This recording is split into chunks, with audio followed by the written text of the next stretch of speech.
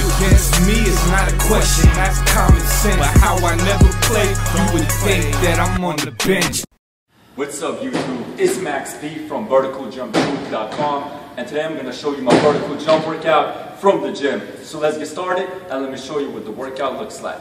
What's up YouTube, it's Max P from verticaljumptruth.com, and today I'm going to show you my full vertical jump workout from the gym. And keep in mind that all of these exercises are from the Vertical Jump Truth dunk training program called the Vertical Jump Truth, which can be found at verticaljumptruth.com. Make sure that you do each leg 16 times. When you do both legs, that completes one set. And every single week, I'm gonna post my vertical jump workout on this channel. So after that exercise, I did practice jumps for height. I did that for 4 sets of 6 reps. Now, as soon as I noticed a decrease in the height of my jump, I stopped doing this exercise. The reason being is because the vertical jump movement is a very fast movement. And if you go for too long and you try jumping too much, then you might overtrain and not see great results in your vertical jump. So go all out, and as soon as you notice a decrease in your performance, stop completely. After that, I did sprints for 3 sets, and these are short distance sprints, so just go all out 3 times. After the sprints, I did 1 leg on and off box jumps. Now for this exercise, I just jumped off 1 leg and then I reset my feet and came back down. Now make sure that you do each leg 6 times. That completes 1 set. So this exercise works really good on your reactive ability as well. Now I'm gonna tell you the truth. Originally, I was a 1-leg jumper. I was not born with good genetics for jumping, but with hard work and dedication, I was able to start dunking off 1 foot. And then after more dedication and a lot more hard work, I was able to start jumping off 2 feet. And this exercise right here really helped me increase my 1-leg and 2-leg vertical jump. Just because you do 1-leg plyometrics does not mean that you're not working your 2-leg vertical jump, because reactive ability is used in both of these jumps. So the last plyometric exercise for this workout that I did was depth jumps. I did 4 sets of 6 reps of depth jumps.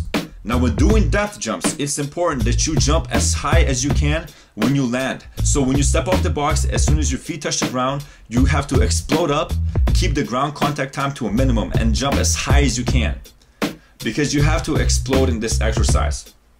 Now do not overdo this exercise and do it too much, because it is very stressful on your central nervous system. And if you cannot squat 1.5 times your body weight, then definitely do not focus a lot on plyometrics, because you have to have strong legs before emphasizing plyometrics. After that, I went to the weight room. I did jump squats. I did 4 sets of 5 reps. This works really good on your explosive ability. Then I did squats. I did 4 sets of 5 reps. Now I used weight that's a lot lighter than what I used to use, because I wanted to focus more on form and go down as low as I could. Now when going down, you're gonna emphasize more glutes and more hamstrings. If you barely bend your knees, then you're not really gonna emphasize the muscles that are very important for jumping. So after my squats, I did my deadlifts, 4 sets of 5 reps. Once again, I used less weight to focus more on form. And let me tell you the truth, guys, my legs were shot after this workout. After the deadlifts, I went to do dumbbell lunges. I did 3 sets of 6 reps. Now the key to doing lunges is to extend the front foot. You have to have muscular legs if you want to jump high. Do not do these exercises for more than 8 repetitions, because that way you will not be working on your strength as much.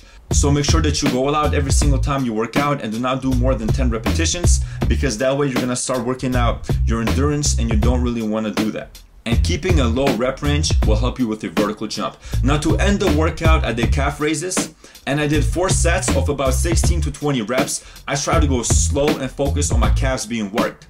Alright guys, thanks for watching the video. Like, comment, share, and subscribe. Check out the description of this video for the full workout. Keep checking back, I'm gonna post a lot of vertical jump training workouts.